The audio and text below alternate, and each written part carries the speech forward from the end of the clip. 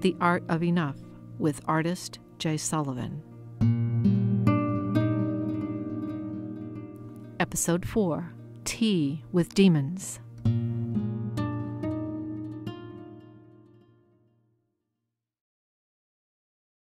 The man climbed over the mountain, the man climbed over the mountain, the man climbed over the mountain, and what do you think he did?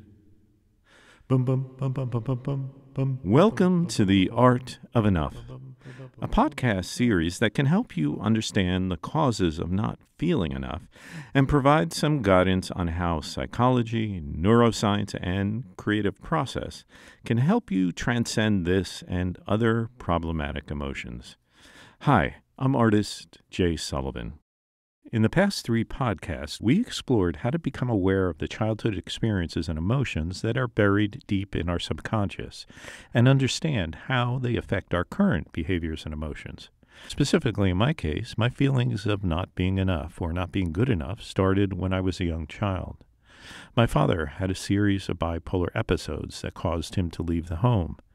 As a 5-year-old, I thought it was my fault, and I tried to be better, to be the good boy, to be the perfect kid, to avoid it from happening again.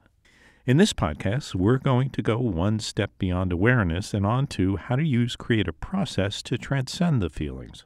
We will discuss how this works in my art-making practice in 2 steps. Number 1, making peace with past emotions and memories. I'll refer to these emotions and memories as the inner voices. And then 2, creating new, more empowering voices. These 2 steps were integral to my art-making process during the Art of Enough, helping me let go of the past, feel more enough, and reduce my need to always climb the highest mountains. So let's start with those inner voices. You don't have the talent. You should try something else. Do something. No matter what I do, it'll never be enough. No matter what I do, it'll never be enough. You have these voices in your head, you say. Well, congratulations. We all do. And depending on what is going on in our lives at any given time, they can either be very quiet and placid, or they can be very loud and annoying. Creative or emotional experiences have a tendency to turn up their volume. So if you're exploring your past or creating art or both, there's a good chance that you'll get the loud and annoying version. Claude Van Itallie is a longtime meditator, self-identified habitual self-improver, playwright of over 30 plays, and author of the book Tea with Demons. The demons are the voices inside oneself that often appear when one does something really creative. When you step outside the envelope of what was allowed to you as a child, at that point your demons turn up and shout at you that you can't. You're not good enough. When your demons appear and say you're not good enough, they most likely will trigger childhood emotions related to past experiences that are stored in your subconscious. Past experiences where you think you failed, where you were rejected, where you thought you were not good enough. Your impulse will probably be to ignore them or push them away. However, this tends to make it worse because the more you try to push them away, the more energy or attention you give them, the more they seem to push back. The key is to slowly approach these demons, calmly and with acceptance. Claude Van Itallie calls this having tea with demons. It comes from when the great hermit saint Milarepa, who in Tibet 1,000 years ago, when he sat down to meditate, all of his demons flew in at that moment and said, "You can't, who do you think you are?"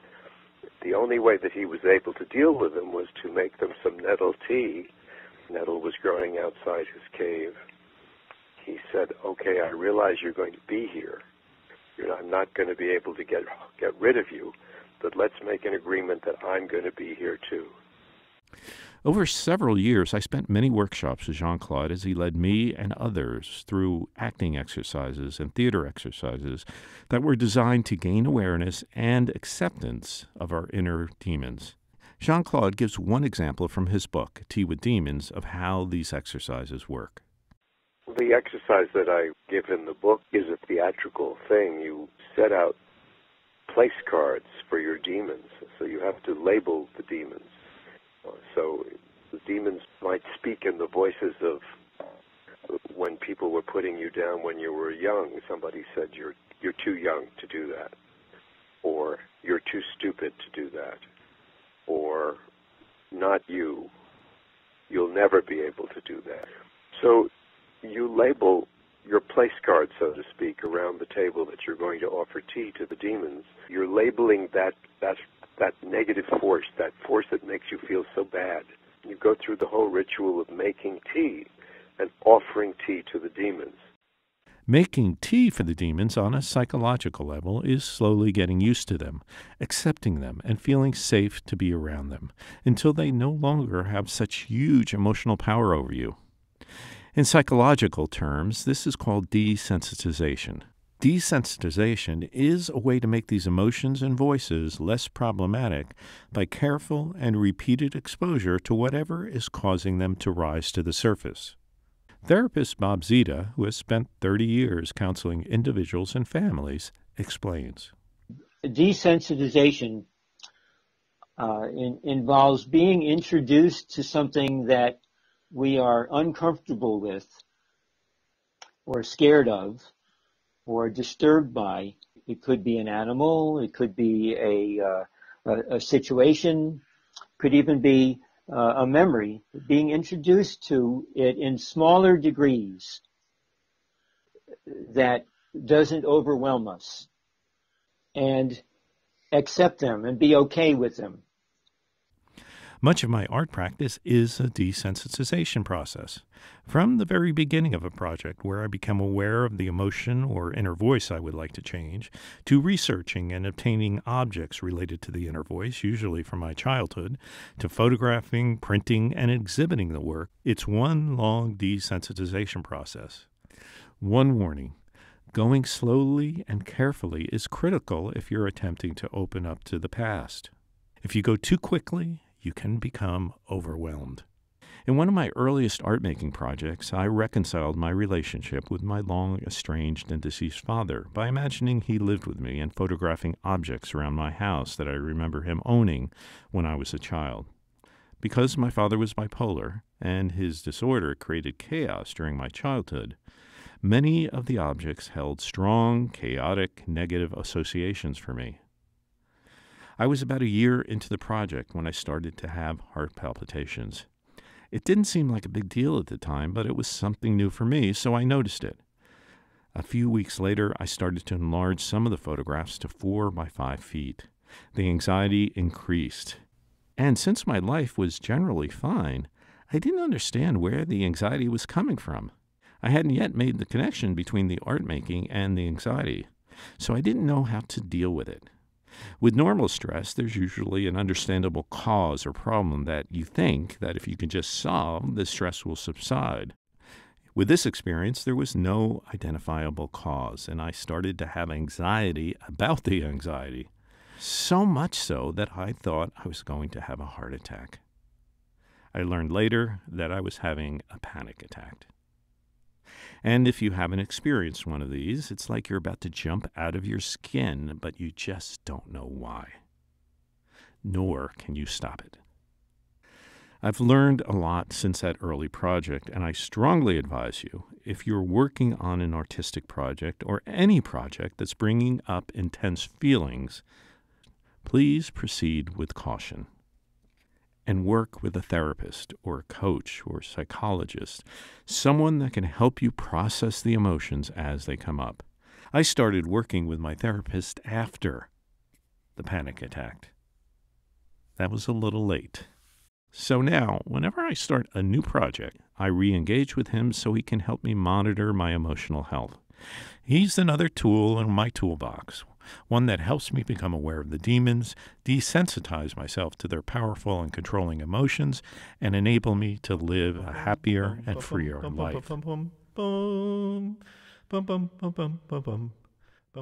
So that's part one of this podcast, making tea with the demons, those problematic inner voices that reside in your subconscious. The second half of this podcast is about creating more empowering voices. When you become aware of your inner voices and start to accept them, you also start to become aware of how they can control you. Many of these voices are beliefs you picked up and assimilated as a child. And whether you're conscious of it or not, they control many aspects of your behavior and emotions. Because of my childhood experiences, my inner voices were always pushing me to do more, to be better, to climb the highest mountains. But of course, doing reinforces the behavior and leads to more doing. How do I stop this cycle? First, I needed to become aware of those inner voices or demons. 2, make peace with them or have tea with them. And then 3, I needed to create some new voices in my head to outweigh or at least balance the old ones. I've attended many seminars with U.S.-based life coach and author of self-help books, Tony Robbins. Hey, it's Tony Robbins. I've always been fascinated by that force that shapes human beings. One of the most important things Tony teaches is that if you want to change a behavior, you need to change the underlying belief, those old voices in your head. Now, I've found that it's very likely the old voices will remain at some level of intensity or volume, but in time the new voices become more dominant and support the changes that you want to make in your life. Let's take a simple example, money. We all have some voices in our head, some beliefs that we've picked up along the way about money. So if I've said to you, money is what, you fill in the blank, what would you say? Would you say money is necessary? Money is great? Money is everything? Or maybe you would say money is the root of all evil. Your response to this question will dictate a lot of what you will do to either get money or push it away. If you believe money is everything, well, then you'll probably spend a lot of your time trying to accumulate it. If you think money is the root of all evil, you'll most likely try to avoid having a lot of it. My belief was money is not that important. And certainly not as important as climbing the highest mountains. What was the result? My wife and I were partners in a company where we, surprise, undercharged for our services, even though we had a great product, making the clients very happy. We overpaid some of our employees, some of whom made more than we did, and we made just enough for ourselves to live a middle-class lifestyle. But we had very little or no retirement savings. This was not the worst situation in the world, but considering we were both college educated and we had 20-plus years experience working with Fortune 500 companies, we should have been in better financial shape, especially considering the risk and the time and the stress and the uncertainty involved in running a business. Why weren't we in better financial shape? Because we believed that money was not that important, and that inner voice was driving our behavior and our choices. So, what happens during a Tony Robbins workshop to address this? First, he helps you become aware of the old controlling beliefs, and then he has you develop a series of new beliefs, new inner voices. Now, Tony does this over a series of 14-hour days, and yes, Tony is an obsessive mountain climber also. So you'll have to go to the seminar if you want to know exactly how he does this. But when we were at the seminar, I created a new belief around money that stayed with me ever since. Instead of money's not that important, my new belief is money is an incredible tool that allows me to give to myself and others. Money's an incredible tool that allows me to give to myself and others. With this new belief in hand, my wife and I came back from the seminar and immediately raised prices 25%. In the past, we'd be afraid that the clients would be upset, but none of the clients complained. Within a year, we had doubled our personal income, more in line with owning a business. 10 years later, we no longer needed to work. It's important to note that this change did not happen only through the time spent at the workshop. Every day for several months, I spent time each day repeating the phrases in my head and out loud. Money is an incredible tool that helps me give to myself and others. Money is an incredible tool that helps me give to myself and others. This process goes back to one of my process guidelines from an earlier podcast. Repetition is necessary for long-term change. Repetition is necessary since the original beliefs have been instilled and reinforced through countless experiences over the course of a lifetime. That's one of the reasons I think an art process is ideal for personal change. It can be designed as a series of repetitions that over time change old beliefs to new ones.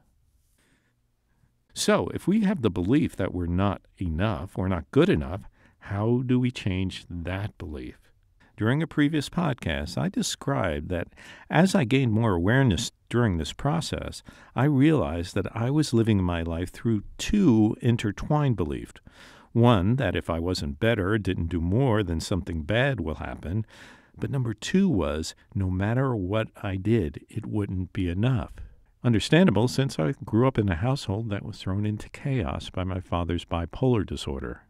In my adult life, it led to some pretty frustrating experiences as I tried to keep bad things from happening, but at the same time always believing that it would never be enough. In order to change that in the Tony Robbins world, we have to come up with a more empowering belief, one that serves us better. This is where it got interesting, at least it did for me. For many months, I couldn't come up with a new belief. It should have been fairly simple. But now, when I look back on it, I realize I was just avoiding it. I didn't want to go there. I had lived my life with this other belief, and it was so ingrained, and so many ways it was part of who I was and made my life what it was, that I was afraid to think about what it would become if I didn't live by that belief. This avoidance persisted into the writing and recording of this podcast. I literally got to this point in the script and realized there was a hole, a piece was missing, and I finally needed to confront it. Why did it take so long? Because it meant I had to let go of the old voices, the old beliefs. And you would think that would be easy once I became aware of them. But much of my life success was connected to these beliefs and voices. If I let them go, what would happen? It was a very similar experience for me when I reconciled my estranged relationship with my father. At some point, I had to confront the question, if I let go of these painful memories, what would replace them? Would anything replace them? But over the last 10 years of doing this work, I realized that it's only when I'm able to accept the past, am I able to let go of the pain and make room for something new. So if the belief I want to change is this self-defeating notion that no matter what I do, it'll never be enough, what is the opposite of that? What is something more empowering? Right around the time where I'm dealing with this hole in this podcast script, I had an experience on a basketball court. I was on offense and setting a pick, and for you non-basketball types, it means standing stationary on the court so you can prevent a defender from getting close to your teammate who has the ball. So I'm standing stationary. My teammate with the basketball dribbles past me, and the defender sees me, and instead of running around me, which would be expected if he was playing by the rules, he ran right over me. I was furious, angry. I started yelling at him. He was wrong, but my reaction was overboard. It was way too extreme for this situation. Luckily, it ended at the yelling and the game went on. But if you look at this situation, what happened? Why did I react this way? And how does it relate to no matter what I do, it'll never be enough? Well, I set a pick within the rules and I got run over anyway. It goes back to no matter what I do, it still won't be enough. An old feeling from an old belief. This experience on the basketball court was an indication that the process of creating the art of enough was amping up the volume on some of the inner voices, those demons. Since I was aware of what was going on, I was able to process these feelings and be okay with them. This experience was a major step in letting go of an old, unwanted belief and integrating a new one. Then, a day or two later, without thinking too much about it, without trying to come up with an answer, on a day and a time that I don't remember when, I don't remember where, the alternate belief popped into my head. Instead of, no matter what I do, it'll never be enough, the new belief is, no matter what I do, I will always be loved. No matter what I do, I will always be loved. The development of this new belief was a major step in letting go of an old, unwanted belief. Since that time, my meditation, my daily intent, has been to repeat this phrase, much in the way I repeated money's an incredible tool that allows me to give to myself and others. I write down in my journal, no matter what I do, I will always be loved, over and over again. I list moments in my life when I have felt loved, when I have loved, and when I see others in love. And of course, I've started to research the neuroscience of love, envisioning artworks about love and experimenting with creative art process about love to see how it changes me and my relationships with those around me. It is a project of and about a lifetime. No matter what I do, I will always be loved. No matter what I do, I will always be loved. No matter what I do, I will always be loved. No matter what I do, I will always be loved. This concludes the full podcast of The Art of Enough. The next podcast, Directions to Enough, is an audio appendix of sorts, detailing the lessons learned and processes implemented during the course of The Art of Enough, including the framework of the Tony Robbins process for replacing old limiting beliefs with new, more empowering ones.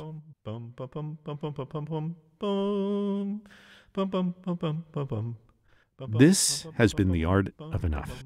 Thank you for listening. I'm artist Jay Sullivan, and may you always be loved.